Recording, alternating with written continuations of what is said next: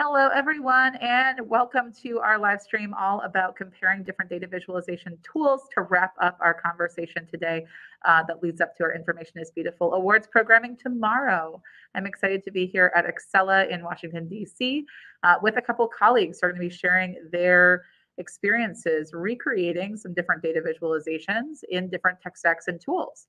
So some of you may have joined Max this afternoon talking about RAWgraphs and Flourish and some of the low-code tech stacks that are out there in terms of the ways in which we can create these kind of visualizations. And others may have joined us here in person or virtually to hang out with Cedric and Connor, who led our workshops in R and in D3 and Svelte, respectively. So as someone myself who doesn't do a lot of code-based data visualizations and has struggled to recreate things in tools like Tableau or other spaces, I'm really excited to have everyone here today to chat about these things. We'd welcome your comments and your questions down in the chat box if you're joining us here live on YouTube. And we'll also be taking questions from the room here. But our goal today is really to talk about what are the different pros and cons, challenges that we face when taking an award-winning type visualization, like the one selected by our presenters today, and trying to recreate it in different tools.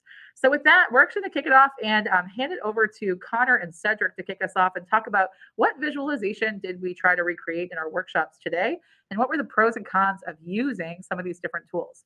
So with that, I will hand it over to Connor and Cedric.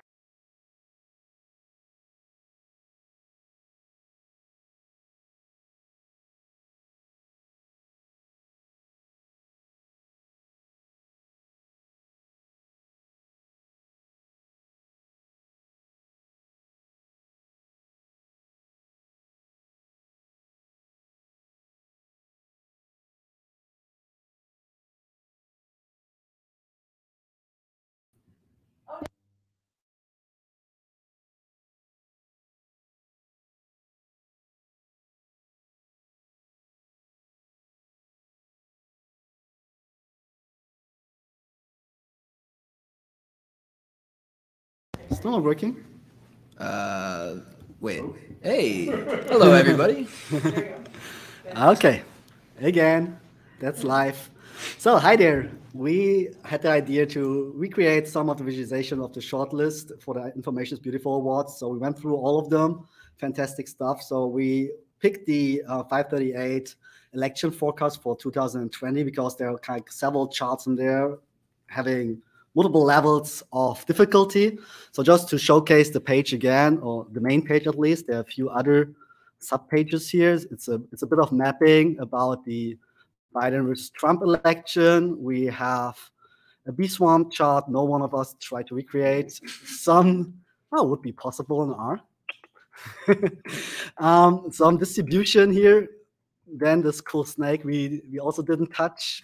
And then especially these line charts with labeling, and to be honest, also pretty cool interactive effects here.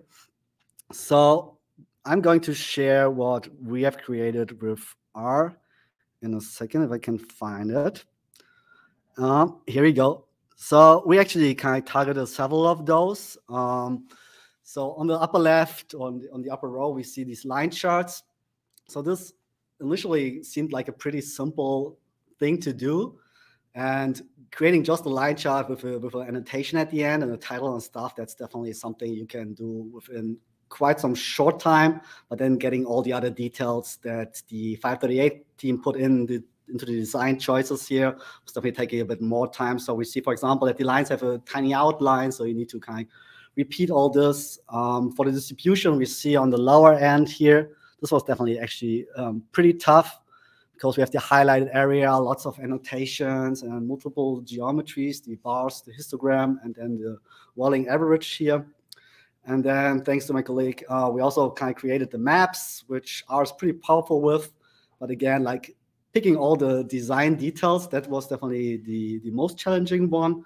One drawback, obviously, from the ggplot2 library is that it's creating static graphics. So at least in that context, comparing these, I wouldn't say static graphics per se are a downer, but in that case, especially these hover effects over time for the line chart, I pretty much like in 538. There are definitely ways to pass it to some interactive graphics library in R as well, like something like Plotly or eCharts for R and stuff like that. in general, I'd say, like, in terms of time, I was able to kind of create several of these visualizations within a few hours. I think with pretty high detail of the overall design. So I'm happy with the outcome. And yeah, that's it for that part, I'd say. Are there any big pros, cons to using R, you think, compared to other tools? I mean, I'm using it for a while, so I think I'm pretty fast in prototyping these. So these are kind of like quite some code. I think the data preparation was the more tedious part, even though we had the data available. But going from JSON back to a rectangular table format, this was a bit challenging. And then, yeah, definitely like placing annotation and stuff can be pretty tedious in R. I mean, you know how to do it, but still like iterating of like just creating the static graphic and then moving it a bit more to the right. I'm used to that. That's my daily business. But I get everyone who's like, I'm not going to spend an hour on that, seriously. Awesome. Let's go ahead and, Connor, we'll pivot over to you with D3 and Svelte. Talk to us a little bit about the process of recreating some of these in D3. Pros, cons, things that worked well, things that were challenging. Definitely, this is perfect, yeah. So yeah, I think the people who attended my workshop will probably agree that the hardest part about Svelte and D3, as with any JavaScript-based solution, is just going to be knowing all of the moving parts, right? On a high level, whenever we're talking about interactive web development, we're not talking about one language, we're talking about between 4 and 6. We're writing HTML, we're writing JavaScript, we're writing CSS, we're writing SVG, and then we add Svelte on top, which is its all new syntax. So the hardest part is definitely getting started. And that's why in my workshop, we focused on one chart, which probably simplest of all of them, which is this. No, I'm just joking. It's not the snake chart. It is this chart right here. And I think I just opened a new link. It is this chart right here, the dual line chart with the showcasing of chances of winning over time for both Biden and Trump. We chose this so that we could really make sure that we're all on the same page with Svelte, even though it's not, the most award-winning chart in the series. But we were able to recreate a lot of the functionality. So of note here in Svelte in particular, we have 2 lines, each with their own attributes. We have these peripheral elements like these axes labels and ticks. And although for people who use R, that might be quite easy, in Svelte and D3, we have to think a bit more about how we're going to design that. So that was a good amount of our effort. And then responsiveness and interactivity. So really leveraging the tools of interactive data visualization. Since this is embedded on the web, we made it really easy to make our chart responsive in Svelte. It was basically probably 5 minutes. Workshop attendees would agree. It was like deceptively easy almost. And then interactivity, although we didn't get to the full-fledged interactivity we wanted to, we were able to start to understand how interactivity works within a Svelte application. And so that means these hover events and showcasing the hover date and that probability at that given time. So basically, we split up our chart making into drawing the elements, adding the peripheral elements, responsiveness, and interactivity. And we chose a simple chart because we wanted to make sure that we understood all of those steps as we went through. And I would say, like I said, the hardest part was getting started and just understanding all the languages. But once you have a good handle on that toolkit, Svelte and D3, it makes producing something like this very easy. It would make the transitions between these elements not that hard either. And it would make some of these other charts, except maybe the snake chart, which I still don't really know how I would approach that. It makes most of these pretty easy. And so I would say the hardest part is getting started, but it's a high input with a high output, right? If you commit to learning, you can remake most of these using the patterns that we learned today. And so we try to learn those patterns with a simpler chart.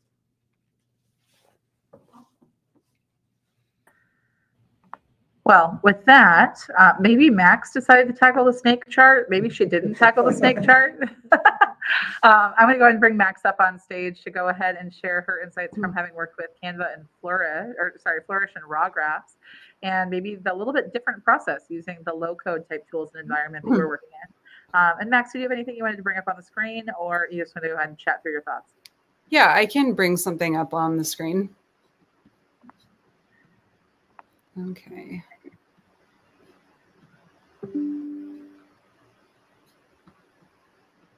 Okay. So these are pretty far away from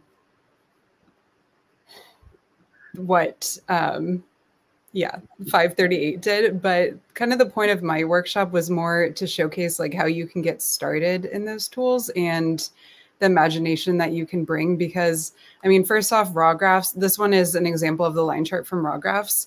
It doesn't have interactivity, but it does have, I mean, it's based off of D3. And so like, if you really wanted to, you could bring it back into the code. So I kind of like demoed these different groupings and how they work in both of the tools if you wanted to do it either in code or in Illustrator. But also it only takes like 2 minutes or maybe like 1 minute to make a chart. So you, I mean, you kind of get how much time you put into it, but then like everything else is really easy to just change into the styles that you need. Just there's no interaction. And then so I tried to do all of them, and I can kind of like walk through. This one got a lot closer. This one was again, the line chart, and Flourish does have interactivity, which is pretty nice, but like still with the annotations, I couldn't get the annotations correctly and had to do a lot of hacking. They also have different data structures, Flourish and RAWgraphs, and so you have to take that into consideration. And honestly, the line chart was the hardest one for me to understand. Okay, sorry that this keeps popping up. And then the bee swarm also had to kind of hack and like say that these were negative numbers, and then you'd have to change those. The closest that we could get to was definitely with the maps, but still like the styles, you can't have like custom styles, so you would have to change that. And this one was in Flourish, which has maps and a whole lot of other things. So yeah, that was a breeze through what we did. Can you speak for a minute, Max, to kind of, you had Adobe Illustrator open there, which isn't RAWgraphs or Flourish. Can you speak to the amount of kind of work that happens after you get it out of that initial tool and what that looks like for folks who might be doing this today? So much work. I mean, that's definitely the bulk of the work, is doing the designing outside of the tool. I actually had, I found from last year, there was somebody who won one of the awards for the data visualization state of the industry. And she actually did, if you want, I can share that because I have it actually. Okay, it's in my slide, but she has, this is the visualization right here, and these two were both done in raw charts, and she put what it looked like before and then what it looks like after. And this one is like, seems like especially different maybe. And this one like has more opacity, like she probably took out all of the legends and edited it. This one has also by Ali Torben been done in RAWgraphs, and this one from Flourish. But essentially with them, with either of the tools, you have your vision first, and like you need to be able to know how to use Figma and Illustrator if you want to get something really custom, because they don't come with, I mean, Flourish has like more out of the box stuff, but once you want to start customizing these different images with colors, or maybe have these lines and then some like text in the middle, you can't do that in there. And so they're often like geared for more static images, I would say. All great points. I think that you make an interesting point about stack and like what that looks like, and that you're not just working in one data viz tool. I think sometimes we mistakenly assume that people who are really good at, say, I don't know, Tableau, build everything in Tableau, when really they might be pulling in layers of things that they built in Illustrator or Figma or other things like that, compiling them there to build what they're creating. When you guys are working in D3 and ggplot or R, is that more kind of a full stack solution in one space? Or Connor, I mean, you had Svelte already stacked in there as part of your workshop today, so it's not just in one space there either. So sorry.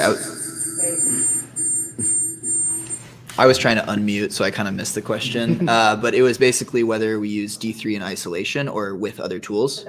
Yeah, definitely. I would really encourage you to watch the first 15 minutes of the workshop. It should be on DVS's website because I explain this point very, very passionately because I care about it a lot. But basically, the difference between a pure D3 project and a project that uses D3 with a framework, in particular Svelte, because I think it's the leanest.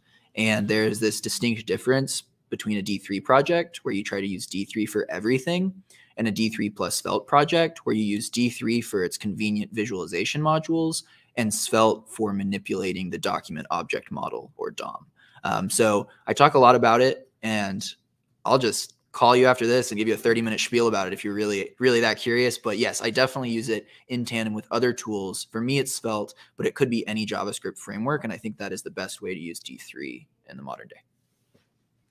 Yeah, when it comes to R and ggplot, I think we can do the same. So these were all created now in our coding approach. So really like what I meant, like hourly moving around these annotations. So what I usually do, if it's really nothing I need for reproducibility reasons or for automated reasons, like having a web app or like an automated report, I definitely do the same, like going to Figma or Illustrator at some point, moving things around so you can export it as SVG. I'm sure if we can bring up the slides again, just to kind of also illustrate again what you can all do. Like this is all 100% ggplot. So if you really spend a lot of time, so this is some of my work, but also some of other great colleagues working with ggplot, you can see even generative arts and spatial small multiples and things like that. So there's a lot of environment in there to also go like, you can go like 10%. So I know Nadi, for example, Brahma, she does it using R in a very, just not even changing the theme or any fonts, or you could basically go 95%, adjusting everything and then just placing the labels in the way you want, or going for block text, for example,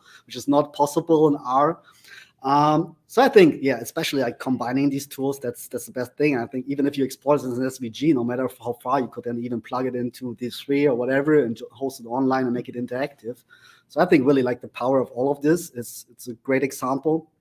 And yeah, it really depends on how much knowledge obviously you have to, and then also how much time you kind of really willing to dedicate to move it around via code versus doing this by hand, I guess. Yeah, there's a lot there in terms of the amount of time that I think people have spent going ahead and doing those like last mile edits and finesse things that are very challenging. I know we had some folks who were in the room here with us who were part of some of the in-person workshops. Did anyone have any thoughts from their experiences joining today on some of the differences? Ben, you want to go ahead and pull up to the microphone? Sure. Hey, we're going to play fishbowl here in the room since we've got one mic in our attempt to go ahead and make sure that we're not giving you echoes and feedback as we go ahead and live in this world of hybrid events where we've got Maxine joining us from the other coast and all of us hanging out here in DC. This way, right? Yeah.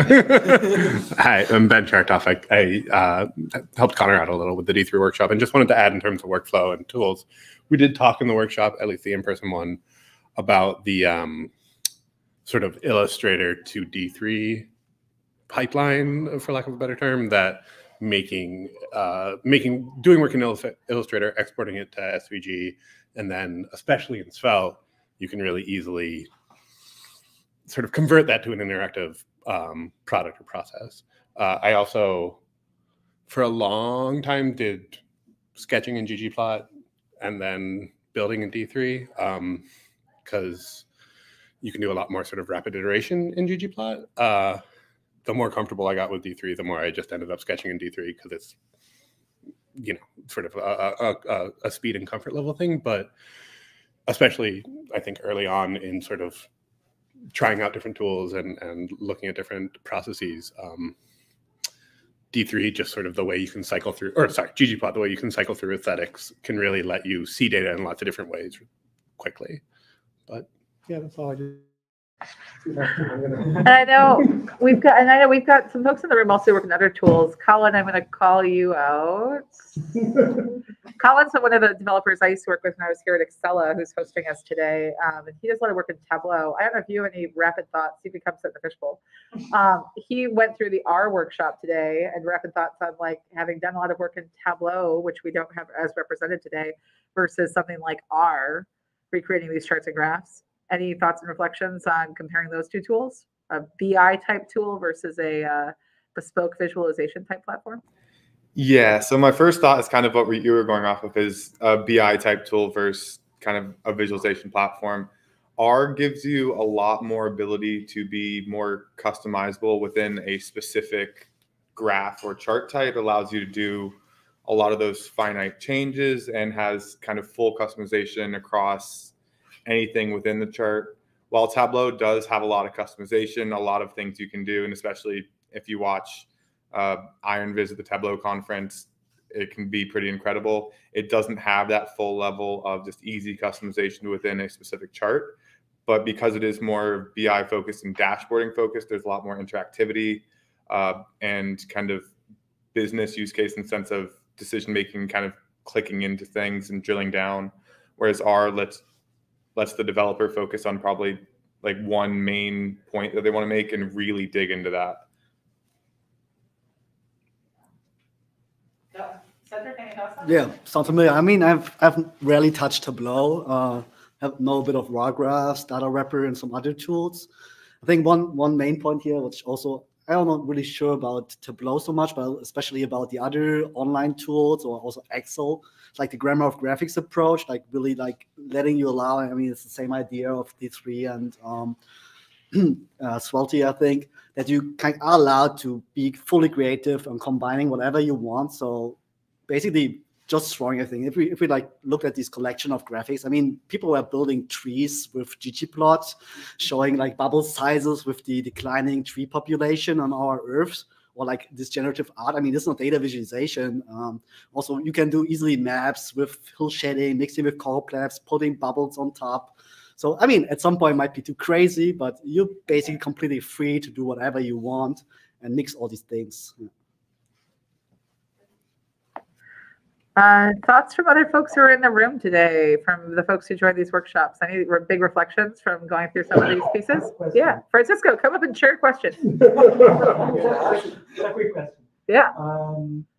There's no perfect tool, so I wanted to hear about the limitations of, because you guys tried to convince us to use the tool, but now talk a little bit about the limitations.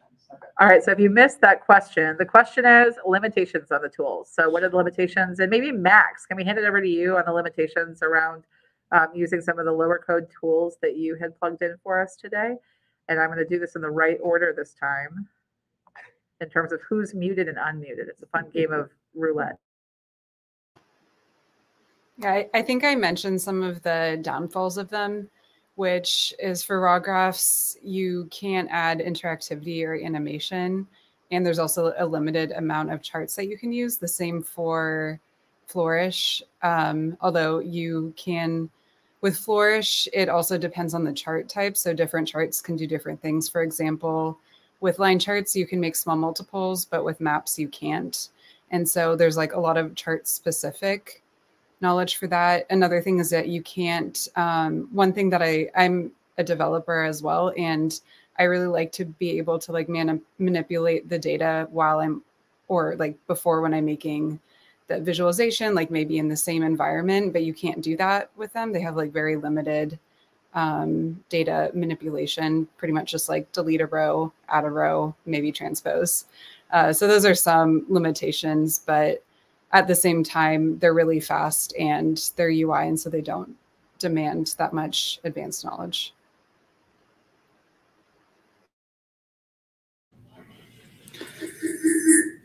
Yeah, not a limitation, just picking up because of the small multiples, because this is something which brought me into ggplot too, and I hope I could convince the people today that this is just a one-line thing, and especially for exploration, also then for communication, this is, I mean, I love small multiples, hands down. So that's super easy. The obvious limitation I was already touching upon is the limited thing of interactivity. Depends also a bit about how we define interactivity. Like, is it about tooltips? Is it about like these cool things, like really seeing the full timeline, which I think is really something adds a ton of additional information and the user experience. I mean, there's some setups we could like have Shiny app with drop-down menus where you basically then load pre-rendered or on-the-fly rendered graphics. So these are then not strictly interactive, but allow for user input. But definitely this is something you need to know how to code, and you need another level on coding shiny responsiveness, which is definitely in the R world something on top. And if you then want to fine-tune that, you end up coding JavaScript, HTML, CSS in no time. So I touched upon all this as well, even though I frame myself as not a programmer or R person. I did a lot of HTML and CSS stuff on top. Also with ggplot, I mean, I'm using this for years now, so there's a steep learning curve definitely to really like doing all the details. So getting a line graph there should be easy enough, and kind of put this into small multiple, but especially the mapping part, it's super powerful and kind of like can outrule, at least from my perspective, some geospatial people might disagree. I know many people now doing this in R because also you have this reproducibility. But again, you need to know how to do this. And if you run into issues, you might searching for solutions for quite a while. And the same for like really fine-tuning. I mean, I'm doing this and I'm perfectionist about that, like getting my custom fonts in, getting the colors in, moving these things around. But I get everyone who says like, well, that's a lot of effort to be added. And for true interactive graphics, I mean, they're using a lot of HTML tools, so most of them are not out of the box R, to be fair. So, I mean, if it's the Plotly R library, it's obviously using a JavaScript library. The same for eCharts. There are some more direct R libraries now coming up, and also there might be some ggplot interactive version at some point we are all waiting for. But until then, definitely this is still something which, it's definitely worth to dig into JavaScript and these tools Connor's teaching. Yeah.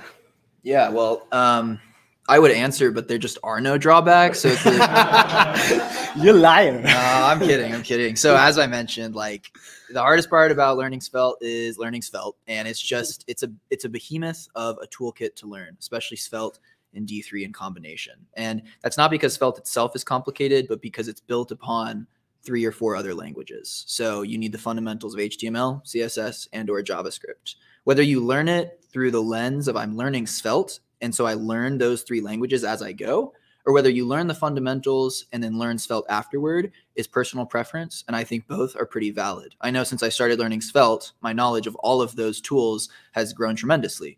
So I would just say, if you're trying to produce a quick line chart, if you're trying to produce the dual line chart that we produced today, I wouldn't recommend Svelte to be your first choice unless you're already an expert in the domain, right? I think you're committing to a longer trial of trying to learn. But if and when you start to develop that mastery, I think it pays dividends. And the last thing I'd say, just kind of like to end on a positive note, is it's definitely doable. Like, I do not have a degree in computer science. I majored in political science, and I taught myself this toolkit. I'm okay at it. And I think like with enough time, if you're just persistent and you're driven, I think you can learn it, even if it is difficult. That probably goes for all the tools we talked about today. But I think with Svelte and D3, it seems like a really steep learning curve, but it's doable if you put in the time. So, yeah.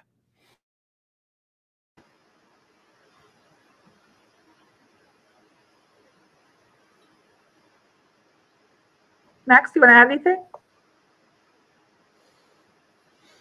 I think that, I mean, I agree with all of that. It's also, and Flourish and RAWgraphs, it's also like the imagination that you have.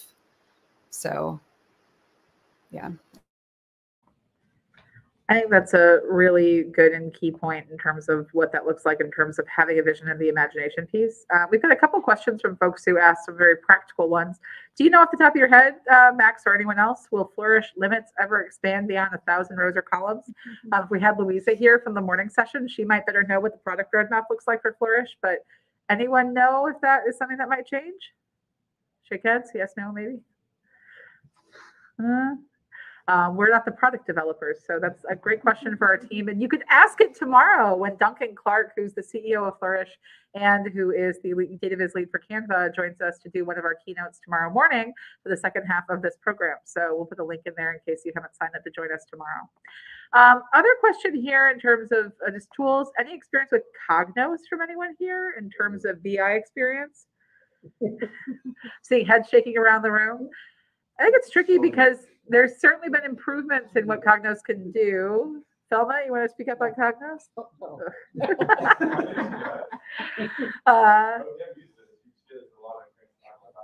Oh, well then. Would you like to say any words?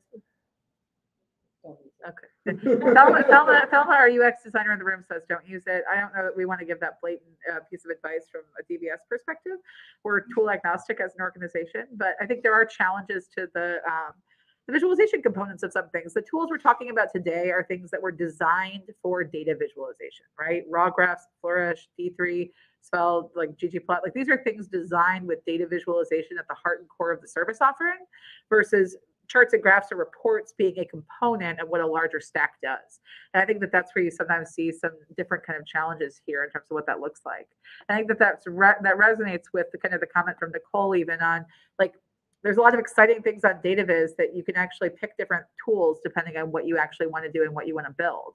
So I would ask folks who are on the line today, or folks in the room if you've got suggestions, like how do you figure out what tool to use for what new project? Because I think that's a place a lot of people get stuck.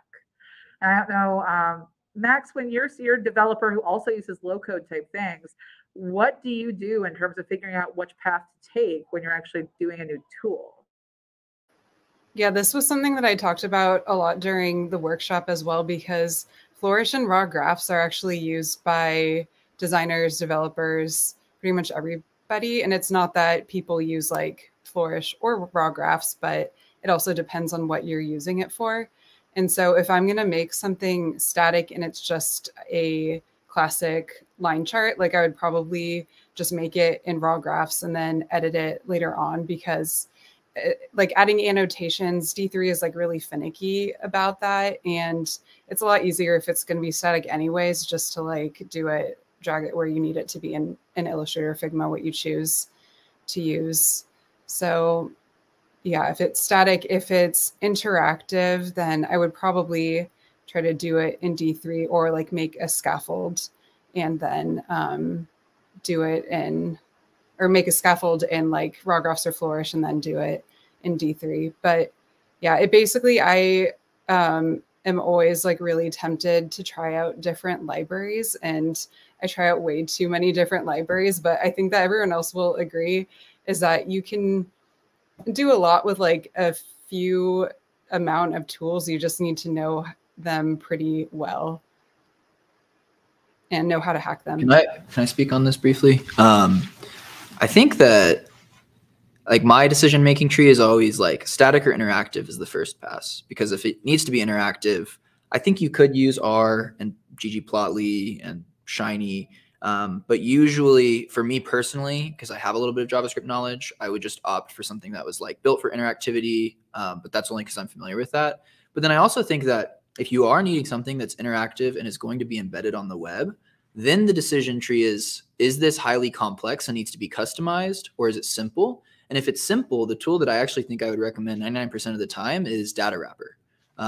Data Wrapper is a great tool. It gets the job done. Like every newsroom uses Data Wrapper. Even if you don't know it, they're probably using Data Wrapper behind the scenes. And so I think it's just a great tool. It offers interactivity out of the box, and you could download what you have produced as like an SVG element and style it in Illustrator and R anywhere else. So I think Data Wrapper would be my primary choice for interactive viz, unless it's complex. And if it's complex, I think your best bet is Svelte and D3. So that's kind of my tree and where I end up. Yeah, can fully agree on that. So we even covered Data Wrapper, not like hands-on, but I showed one of my few things I did in Data Wrapper. And I mean, defaults are just so nice. And I'm really also a fan of the tool itself and the team and all the design choices behind that, to be honest. Like out of the box, it just looks great. Especially what I love is like what I showed the group is like, if you kind of have this responsiveness, at some point the annotations break down to footnotes, which is awesome without any coding. With a bit of additional HTML, you can really turn that into something really exciting. So if I go for interactivity, because I'm pretty hesitant and limited in time on learning D3, it's on my list for long, but still like using the R things because I'm so fast. So actually, for me, it's often that when I use RAWgraphs or Flourish, I often go back to R because I need to reshape the data. And I often get trapped there because then it's like, oh, I'm already here and I know how to use ggplot. But I mean, I have like 10, 12 years of ggplot experience now. So that resonates with Ben and Connor's saying like, well, at some point I just use that because that's my regular daily tool.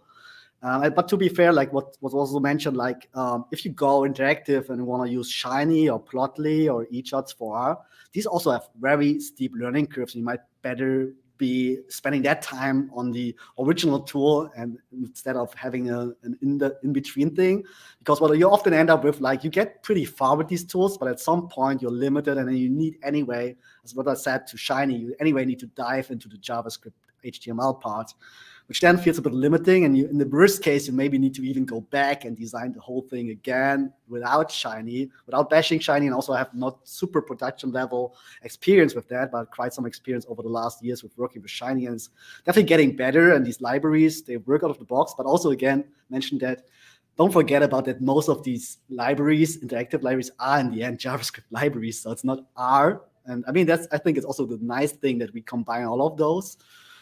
So yeah, for the decision, it's the same. Like for basic interactive things, I would definitely go for data wrapper or something, and then everything which is data wrangling, and then static graphs, and really like design, doing it in R, ggplot to some degree, and then moving on to some vector design tool. Especially for mapping, to be fair, there's quite some cool implementation of interactive maps. So leaflet and things and handling millions of points on a map. Again, it's JavaScript in the back, but that's pretty straightforward with some libraries which are not ggplot. So it also depends a bit. I'm doing a lot of spatial stuff as well. So there I often also end up using some other leaflet maps, tmap, and things like that for the interactive parts, because these are really like just a few lines of codes, versus in JavaScript, I know that people spending a lot of more time on writing code. So that's really the nice thing about R, I think. If you look at the code, and I know some people who do both in parallel, they always tell me like, oh, if I go back to R, it's just the beauty of like having 4 lines instead of having 50 lines of code. And also the data format. I know people love the JavaScript format, the nested one, but I'm definitely not a fan. I'm trying rectangular. I like my rectangular, tidy data and this nestedness. I mean, I think it's good for these purposes, but if you want to then go over to some other tool, you really get into trouble. So the most of the time actually was preparing the data for the map and like unnesting it and getting some hang of it to kind of really squeeze that into my ggplot in the end. Some strong opinions there. Let's see what we've got for more strong opinions. I'm going to go for a very specific question first from the community, and then to some big ones. Does anyone have a really good tool for interactive decision trees? Open to the room. Anyone have a good tool for interactive decision trees you can recommend to Galen? Raise your hand if you'd like to answer this question. No? Well, Is the question to develop interactive decision trees, or like the decision tree of what tool you're going to use? I think the first. The first. Okay. Okay. Want to clarify? Okay. Yeah. Because I think I have an answer for both. Well, the answer. Why are you asking? No. The answer for one, like, do I have a good tool? Is no, I don't have a good tool. So I have an answer for both. You're just not going to like the first one. And then I think they're okay. So to develop an interactive decision tree, well, then my answer is no, Galen. I'm sorry.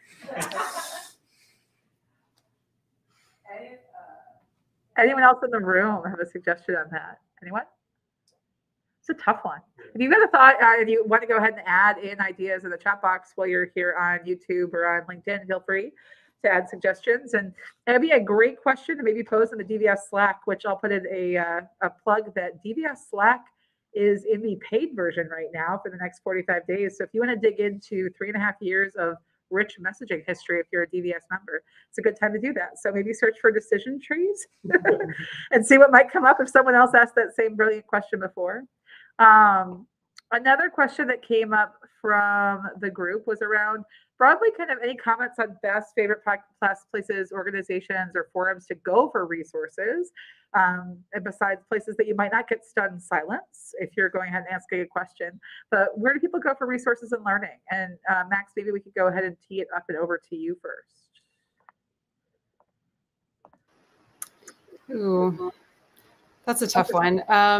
I mean, I definitely go to the DataViz community, so DVS would be a good one. And I'm also part of the Elevate community, so I would probably just ask in there first, because you get a lot more personal feedback, I suppose, and people are really nice if you have specific questions.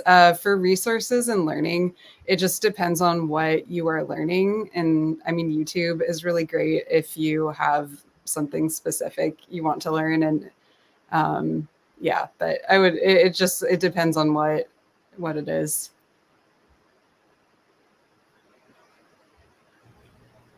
Sorry for that maybe not very helpful answer. Any thoughts from you guys? Yes. Yeah. Thanks for picking that up. Actually, one of the main points when I kind of advertise ggplot2, it's definitely the community.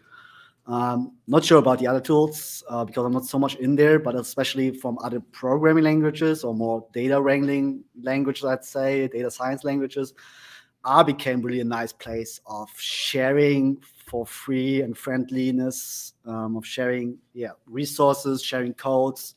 So for example, the Tidy Tuesday initiative, the weekly challenge of creating a chart, that's the best place to get feedback. The people are so friendly and they share their codes and they pick up trends of their recent new packages to try out. They always put it up.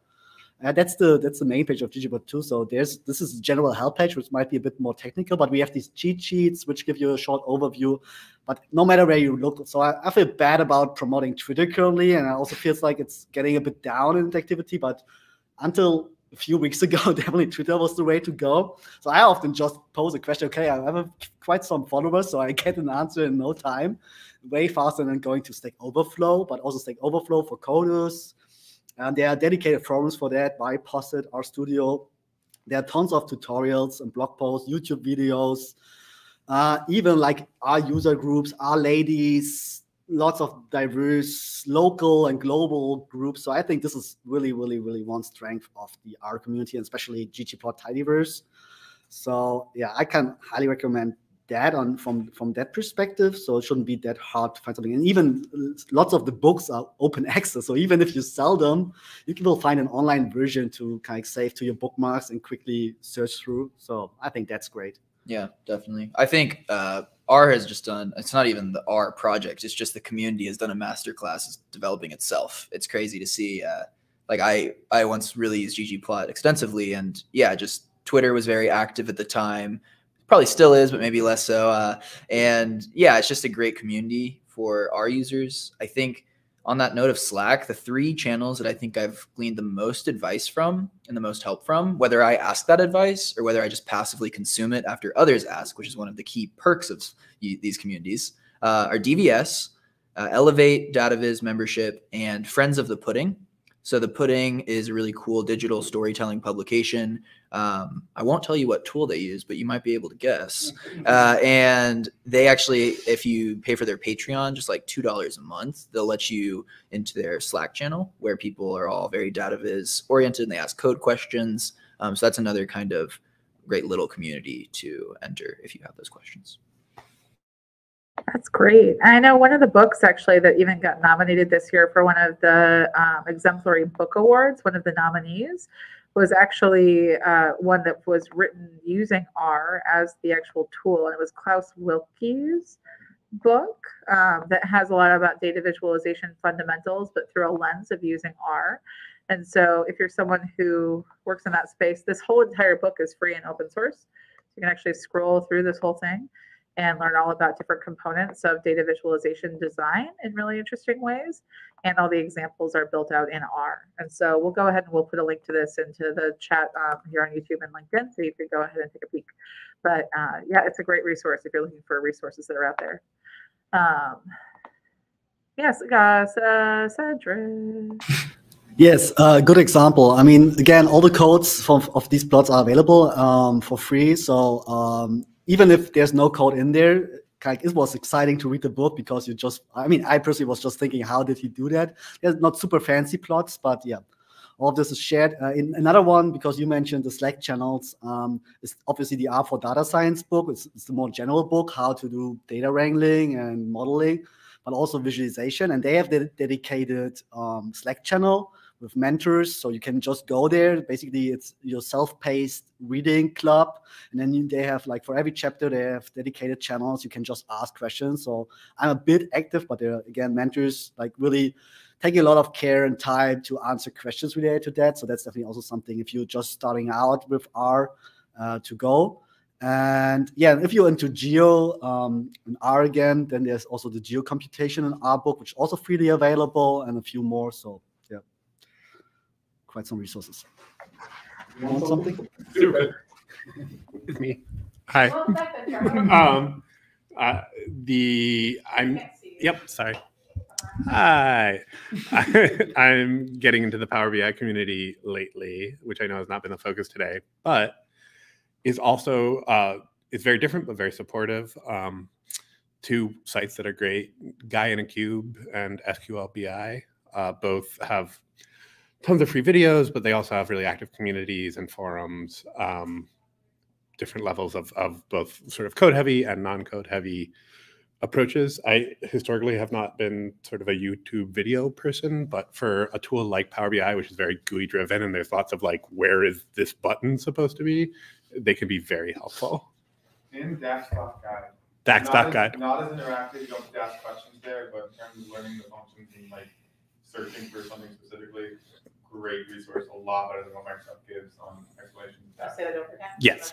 I think Amanda's putting it in the chat, but DAX.guide is sort of just a better version of the Microsoft documentation for DAX, the programming language for the front end of Power BI, and is, yeah, it's not as much a community, but more a resource, and is great. And Colin turned me onto it, and I really like it. That's something I recommend following Cedric and Connor and all the other amazing people at AWS, because they post such amazing tutorials and yeah. Thank you. Follow our awesome presenters. Here's a quick question actually before you leave the stage, Ben, that might be relevant to you as you're in your current role. And then we might wrap up with a few wrap-up questions. Does anyone know if Power BI custom viz can use JavaScript? Yes. The short answer is yes. The long answer is longer, obviously, but basically Power BI can ingest data from R and Python, which is often a great sort of way if you want to do more advanced data modeling that Power BI doesn't have the capacity to do. And then the inverse of that is creating custom visuals in D3 or JavaScript. It's basically just like a little iframe window into Power BI. It doesn't necessarily have all of the nice interaction where like all the different Power BI pieces talking to each other. It gets a little more complicated if you're building charts in JavaScript, but it is definitely doable. Thanks, Ben. Well, let's. I know this is a fun game. You should see what the room looks like as we play a musical chairs team. It's pretty fun, and everything a behind the scenes look. Lindsay, I'll ask you. You're one of our in-person people who joined us today for the workshops. Anything from all of this that you sat through today that sticks out to you? Maybe join us in the fishbowl by the microphone, if you're so inclined. Our goal was to make this an interactive space for our participants here in person to be able to chime in too, and I feel like we've gotten to hear more from our virtual attendees almost. Yeah, I think it was both reassuring and also a little bit like uncomfortable to learn that my tool hopping is also done by others that are doing this and have been doing this a lot longer than I have.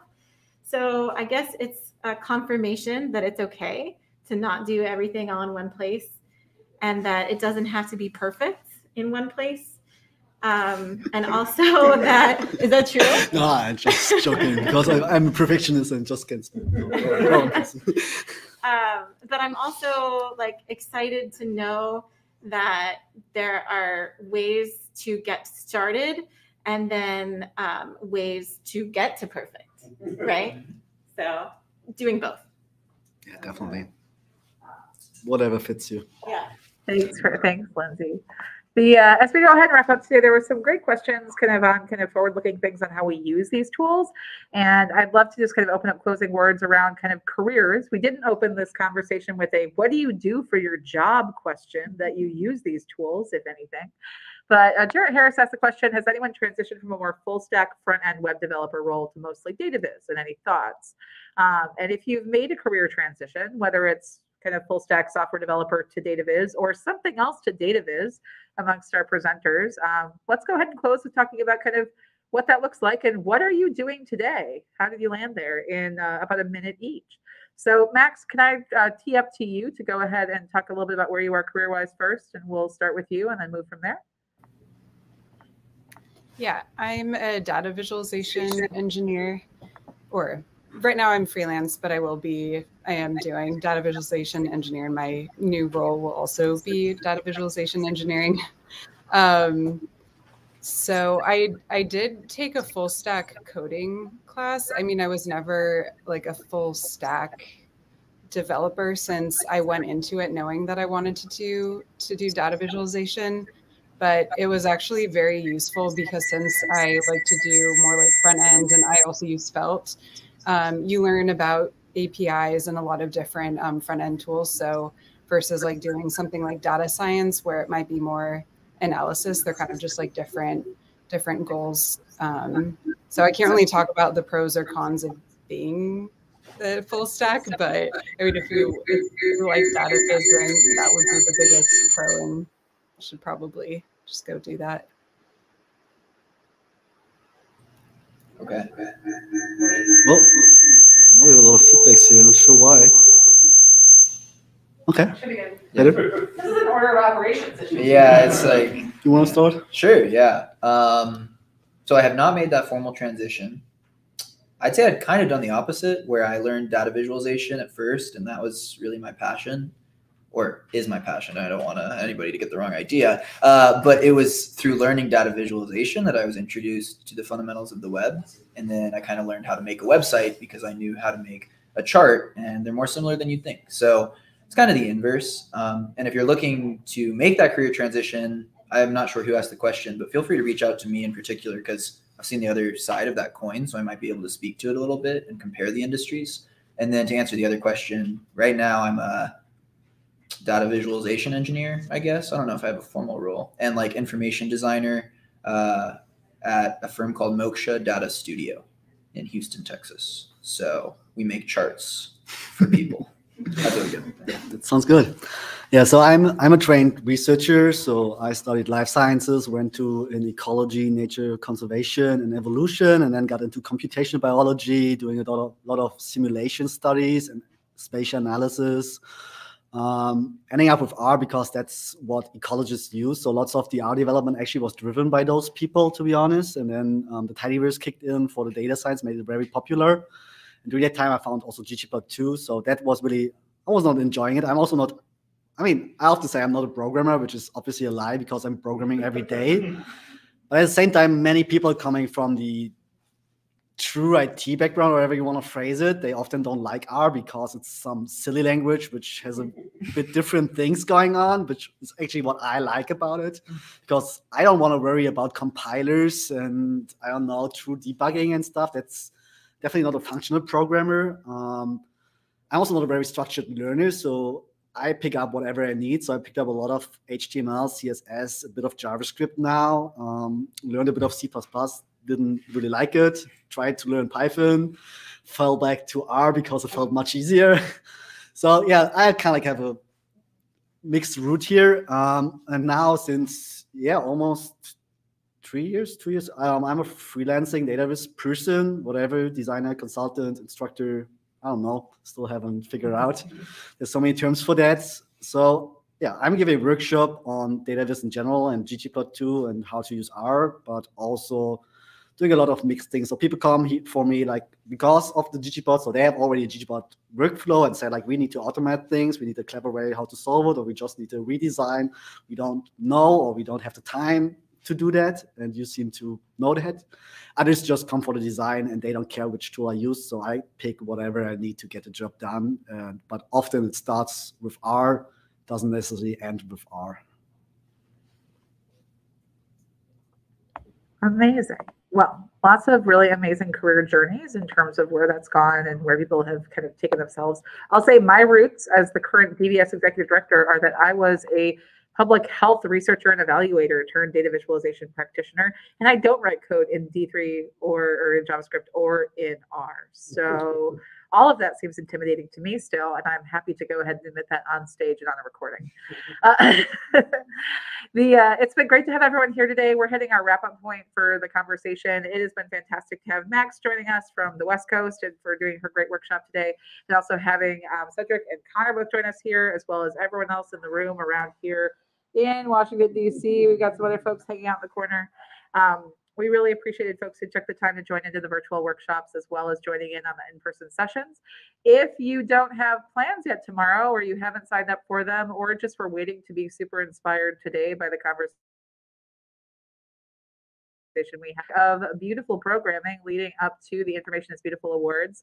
We've been hosting these in part because we really want to focus on the fact that IIB is more than, for us, more than just having a conversation about data visualization and giving awards to people and naming the best in show, but about encouraging our kind of collective learning and celebrating excellence in data visualization.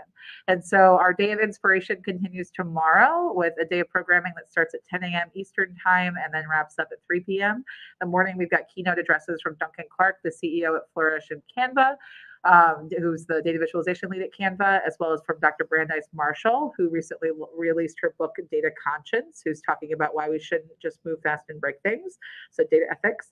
And then our team from Excella, led by Leslie Welch, is going to be leading a panel about data careers. So if you're interested in career conversations, a great time to tap in. The afternoon will feature shortlisty lightning talks. So if you're interested in learning about the making of different visualizations in 10-minute snippets, it's a great place to go ahead and learn those a little bit. But with that, we'll go ahead and we'll wrap up and we'll sign off today. I'll put the link in the chat box for anyone who might have missed the opportunity to sign up for those workshops tomorrow. There's opportunities to sign up to join us in person or online. And we can't wait to see more folks joining us tomorrow and to announce the winners of the Information is Beautiful Awards tomorrow night. And that's a great motion, Cedric, to announce the winners and to share and celebrate the wonderful things happening in our data viz community. So with that, we'll wrap up. Sign off from everyone. Thank you so much for your time today. And we'll close out and dismiss everyone to enjoy the rest of their evening. Thanks for joining us.